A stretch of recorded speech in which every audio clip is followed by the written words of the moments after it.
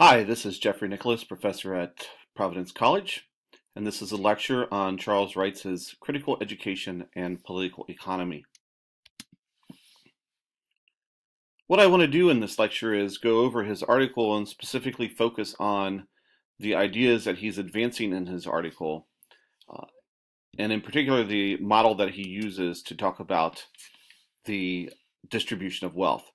And his concern in the article is the distribution of inequality in the world and how that distribution is a result of political choices, of structural choices that we make.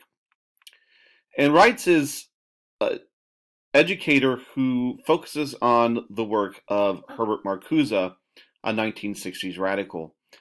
If you are interested in Herbert Marcuse, you can watch my video about him as well. But for now, I want to turn to Reitz. And he begins with this quote from Marcuse.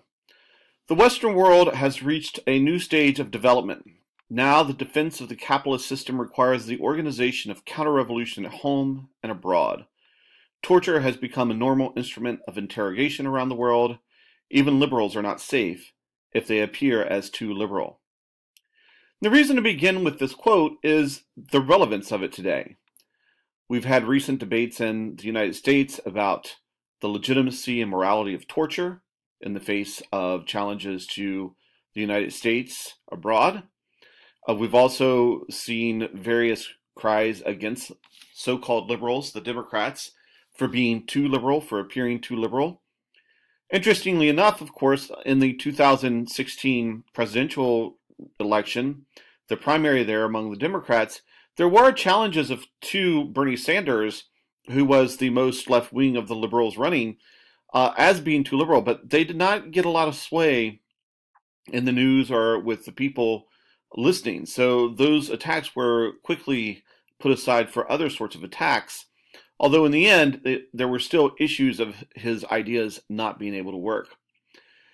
But the real focus here, of course, is on the idea that we're at a certain stage of development in capitalism and that a certain kind of organization is required. And the question that we have to ask is, why is this organization required? Why is there counter-revolution at home and abroad? And today, that counter-revolution we might call neoliberalism, the tightening of social programs, the press down on wages. And the question that we have to look at is the role of inequality in this tightening of organization.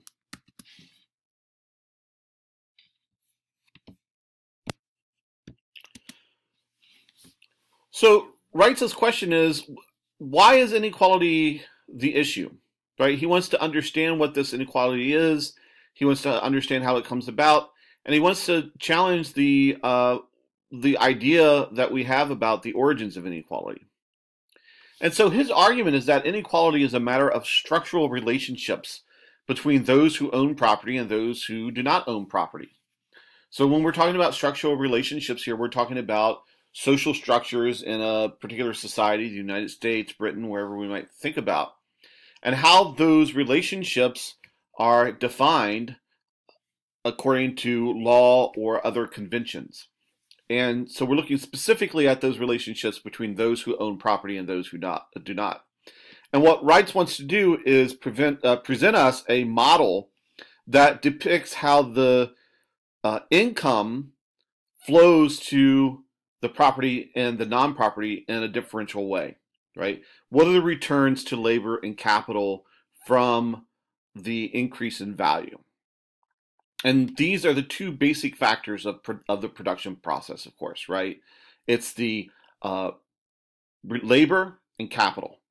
And so what are the returns that flow to those? Those are the questions that we're looking at. And so if you just look at his model here, and we're going to come back to this later, but it's an interesting model because what it begins with is the value of production. What's the inputs? And this is on the left-hand side of the model here. And so here we include the total cost of supplies, fuel, raw materials, electricity, tools, etc. And the end, which is on the right side, is the value of the production outputs. So we're looking at something going into a system and something coming out. and there's one value at the beginning and one value at the end. And so where do we get this value? Well, the value comes from labor. So what Reitz is defending here is the labor theory of value, that all value comes from labor. And we'll talk about why this is controversial in a second. And then he looks at how this is distributed. And so some of it is distributed to, of course, those who are doing the laboring, the laborers. And this is done through payroll, through wages and salaries. And then you look at the income that's given to capital. So this is from rent, interest, dividends, profits, etc. And you see he already has the balance there outlined for a particular year. And we see this over and over again in each year that we want to look at. So current wealth distributions include 85% of total wealth held by the richest fifth percent of the population, and then 11% by the second wealthiest fifth, 4% by the middle fifth, 1% by the second lowest fifth, and minus 1% by the poorest fifth of all households. So you see the distribution of wealth there. So Wright says households with the greatest wealth also receive the greatest incomes, inasmuch as their incomes derive from their vast property holdings. So why do we have this particular distribution of wealth? Because those at the top have a lot of property, and those at the bottom have no property, and income is determined according to how much property you own. Okay, this is not just Marxist theory. This is capitalist economic theory. You can see this in Thomas Piketty's Capital in the 21st Century, where he lays out the distribution of wealth between the top 1/10 of 1% and everyone else. And it's interesting to look at that chart and see, how much wealth is at that top 1/10 of 1%, and what that means in relationship to the others there. But you also see this in literature. If you're familiar with Jane Austen's Pride and Prejudice, there's a lot of discussion in there about how people earn their money in the wealthy classes, and it comes from rent. So those who have wealth get more wealth, and those who have less property get less wealth, and those who have no property receive no wealth. And this is a drive in the storyline, the plot for Jane Austen. So mainstream economics thinks that wealth inequality is natural, normal, and positive. It believes that this inequality leads to growth, that this inequality produces innovation, and that it's a natural result of the system, and that we couldn't have a better system. But the implication here of that so-called natural inequality is the effects it has on our life chances. And so when we talk about life chances, what we're really talking about is the relative access that someone has to society's resources. So someone who grows up in Providence and attends a particular public school and whose family owns no property is going to have less access to society's resources than someone who grows up in Barrington whose family owns probably multiple houses and goes to a better school, right? So what we're talking about here, just on a simple analysis, even before we get whether inequality is good or bad, is just what is our access to the resources that society has. And it turns out that the more wealth you have, the greater life chance that you have. That is, the more access you have to society's resources. And then the question becomes, is that a situation that we want to upkeep, or is that a situation that we want to change? Do we want certain people to have less access simply because they are born with less wealth? So where does value come from? Well, the traditional idea shared both by John Locke and Adam Smith on one side and Marx on the other is simply that labor is the source of all wealth. There's lots of discussion about differences between Adam Smith and Marx, but where their difference lies is not in the idea of where value comes from, it's in their ideas of human beings. And so John Locke and Adam Smith, traditional liberals, believe in an individualistic society that we're all cowboys, that we can survive on our own, that we get no influences, and we have no connections to anyone except those that we choose. And so their theory is that there's this free hand of the market that sort of coordinates all of the choices that individuals make.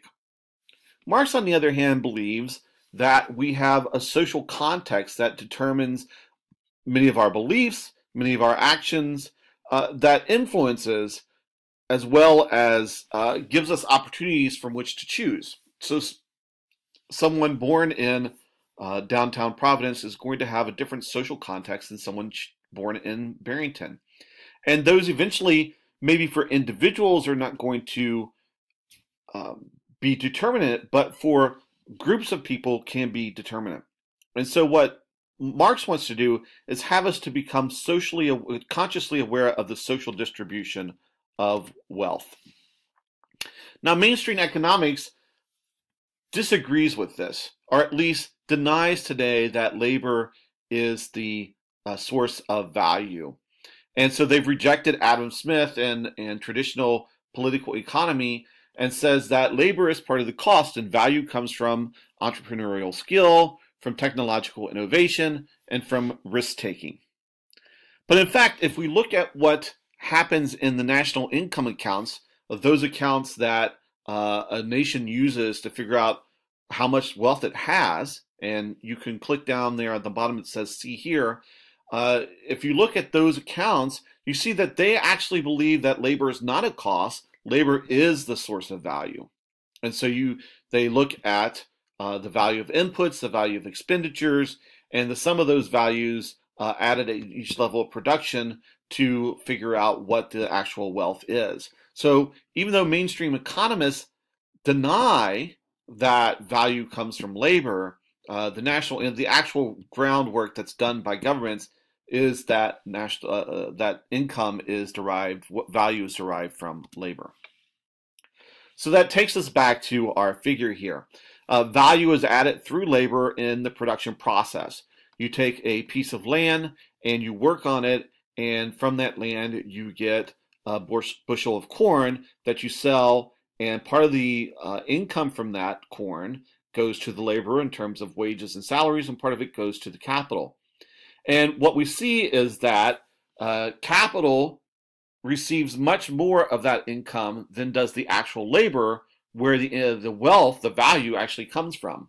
So Reitz says that I emphasize that incomes returned to capital and labor are structurally determined. That is, they are conditioned primarily by societal rather than individual factors. So it's not the individual factors and individual choices that lead to this distribution.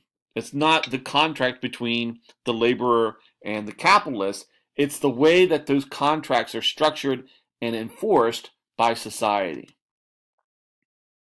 The implication here then is that the workforce is a resource and is the creative actual force in the economy, not simple someone sitting in a room coming up with an idea. We also see that private ownership of capital is clearly not socially necessary for value, so we can have the same sorts of values without private ownership of capital, and because the labor is what produces the value, right? And Marx's point then is that only the labor force as a social body has a legitimate right to manage the surplus, right?